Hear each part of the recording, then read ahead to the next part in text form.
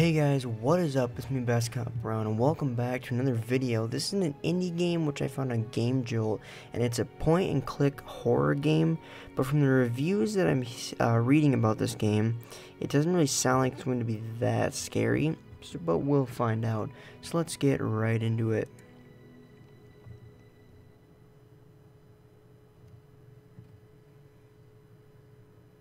Daddy? Dad? Will you shut up, you little brat? What have I told you about talking unless I tell you? But Daddy, I need to tell you something. What is it, you poor excuse for a child? I'm sorry, Daddy. I was mopping in the other room like you told me. It better be spotless in there, boy. Well, the mop handle, it knocked over the special jar. What? I'm sorry, Daddy, it was an accident. Your mother's urn? No. You wretched child. You worthless little monster, how could you do this? I'm sorry. You know what you should be sorry for? It's your fault your mother is dead. No. She died giving birth to you. And for what? So I have to look at your ugly little face every day? When I look at you, all I can think of is that you killed your mother. No. You murderer! No, I'm not. You're a little murderer. And you know where little murderers go? They go to prison. But that's not good enough for you. Instead, I'm going to beat you within an inch of your life. You disgusting, pathetic boy. No, Daddy, please. Smack. Entrapment.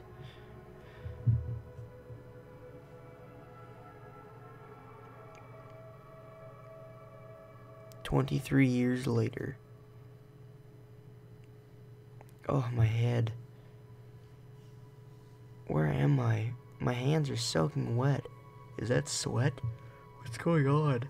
Oh, excuse me. I can't remember anything from last night. Let me find a light switch. Whoa. I almost tripped over something. What the hell was that? I think there's a light switch over here. Just let me. Oh, Jesus. Oh my God. Oh no. Oh God, not again. This has happened to you before? Buddy, that's not normal.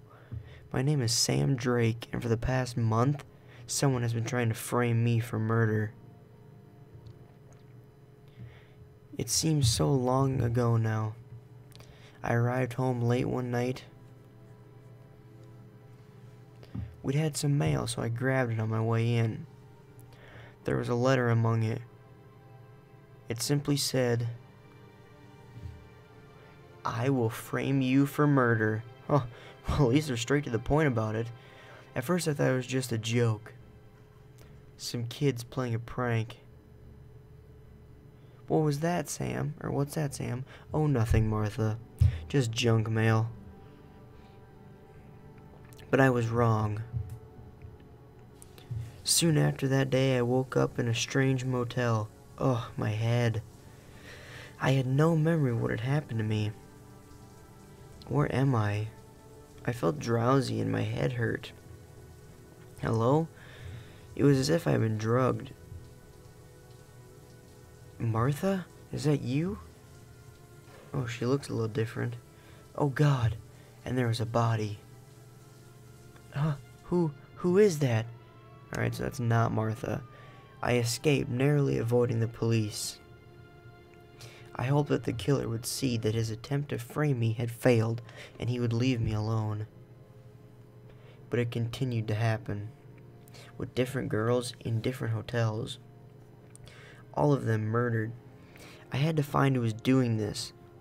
His attempts became more frequent, and every time I couldn't remember what had happened to me before it.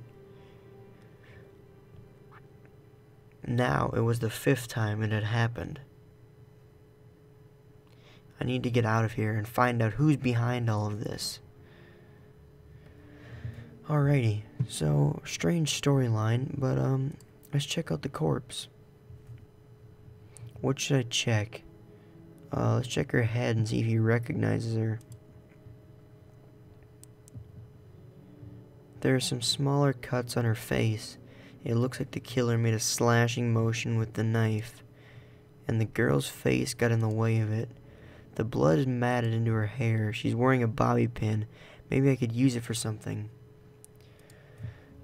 Should I take it? I feel like this could get me, like, arrested. What the hell? We'll take it anyways. Alright, let's see. Let's check out the closet. It's locked. I'm gonna use this bobby pin to open it. It's no use. The bobby pin is too small to pick the lock. I can see that there's like a red flashing light right there where my cursor is. So there must be something in there. How do I put this bobby pin away? Like that. Should I check out? I should let her rest in peace. What's the sign say? I couldn't think of any reason I would need to take that sign. Oh, alright. See what's in the rest of the hotel room.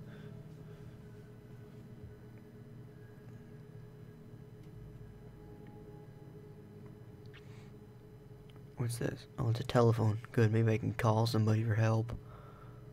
Who should I call?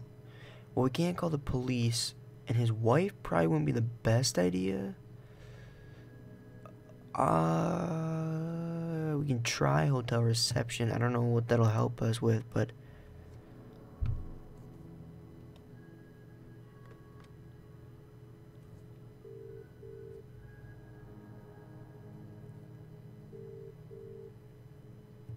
Hello, you're through to Ben at the Den Hotel reception. For all your sleazy needs. How can I help you? I found a dead body in my room. Listen, this might sound really strange, but I woke up in one of your hotel rooms, and there's a dead body on the floor. I don't know what I should do. You're right, sir. That does sound really strange. I know, but do you think you can help me? Well, we have special medical packs for when our guests get carried away and take too much. Can you remember how much you've taken? What? No, I'm not on drugs. You really are delirious, aren't you? And you honestly can't remember what hallucinogens you took. I'm not on any hallucinogen. I'm not on drugs. Well, my advice, sir, is to ride it out. The effects will wear off eventually. Okay, well, he's obviously not gonna believe me. So I'll just leave him alone. There's something behind the couch over there. Wait, what the hell is that? I don't know, let's go check it out. Wait. Oh, Jesus. Oh my God. It's a bomb. Jesus Christ. It looks like it's been rigged to blow and the door is open. Damn. The killer is not messing around anymore. It looks like he either wants me arrested or dead. And what does this sign say? Cleaning will commence here every day at 12:30 p.m. No, that means I have just over an hour to get out of here and warn someone before the cleaners come and open the door. And then... oh God. I need to get out of here and warn someone.